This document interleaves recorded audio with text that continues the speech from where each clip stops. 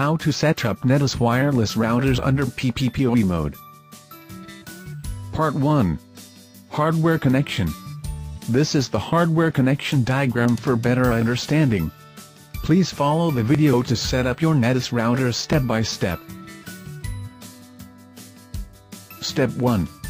Unplug the power cord of the existing modem. Step 2.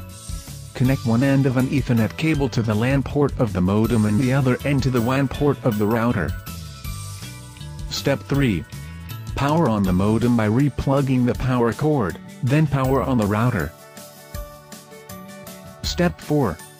Connect one end of an Ethernet cable to the LAN port of the router and the other end to the Ethernet port of the computer.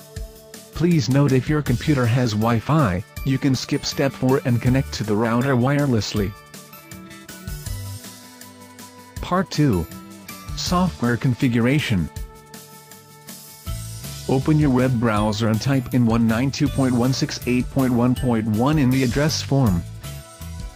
Choose PPPoE. Enter the username and password provided by your internet service provider. Set up your Wi-Fi network here. Click Save. Wait for 1 to 2 minutes and you will be online. You can open a web page to check the internet. If you still have problems, please contact Netis for support.